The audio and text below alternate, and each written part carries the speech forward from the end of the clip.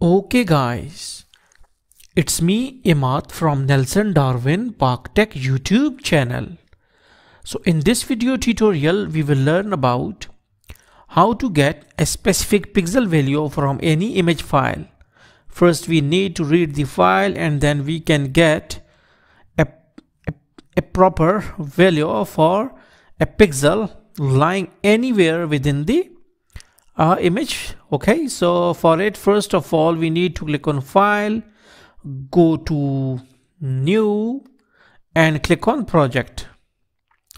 So now we can click on Visual CH, Windows Forms application, and like this we will write the name of the project as pixel value, or you can write any other name of your own choice. Now this is our working window. Now we must know that we need at least one control like push button to run our code.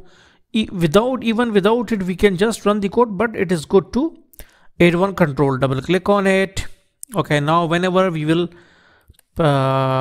push the button, all the things will get executed, lies within these two brackets. Okay, so here we will write bitmap.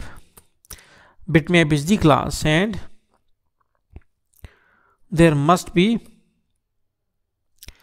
one object of this class. So how we can create an object? We need to write first the name of the class and then we write the name of the variable or object. Okay, so first write the name of the class, then object which you want for this bitmap class, and then you need to write new bitmap. This is the specific code for creating an object. Okay, so we will write a new bitmap. New bitmap, we will write the inside these parameter inserting brackets, we need to write the path of the file. So what is the path of the file? Let me see. Okay, go to properties, go to location, copy it out, note its name, and .jpeg is the extension. Okay, so we will go and we will click it out like this. Okay, gaves is the name of the file and .jpeg is the extension. Okay, run it out. Okay, why there are errors? Because we have to double the slashes. Okay, this is very necessary. Okay, or it is going to give an error. Okay, so okay, now it is okay. Our line is okay. Now this image is inside this b_mp object or variable. Now we will write our next class that is called as color. Okay, now we will write PC means that again this is what is this? This is object of that color, or we can say that variable of a particular class. PC is anything, you can write any other name of your own choice instead of this PC. So here we will write b_mp. Now we will get data .getPixel is our function. .getPixel is our function, and on which 50,60. Okay, 50,60. So what is this now?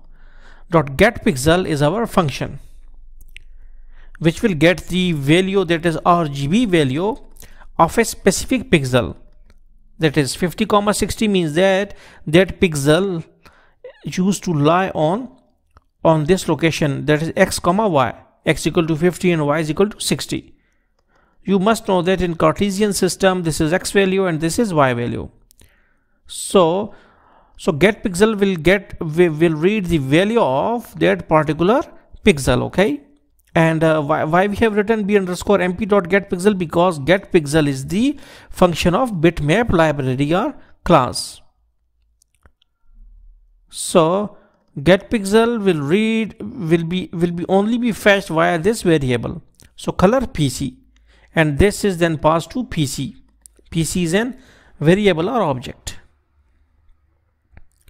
Now we will write value console.write line. This is a very simple function, because if we want to see the output of certain things, we need to write it out.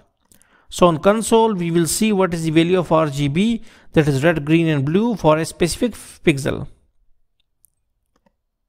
And here R is 77, G is 49 and blue is 38 and A is 255.